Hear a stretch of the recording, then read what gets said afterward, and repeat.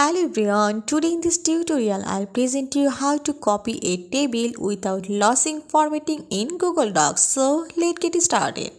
I open my Google Docs document and I want to copy this table. Firstly, I have to copy a portion of this table. Just this is the portion I have to copy. I have to select it firstly. Next, go here in this mouse right button. Next, copy. And I want to paste it in this below. So press keyboard Ctrl V to paste. You see this portion is to be copied in here. Next I have to copy this whole or entire table.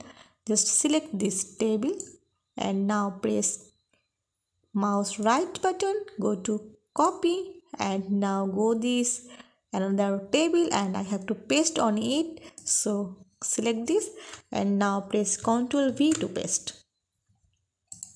So you see my table is to be copied in here.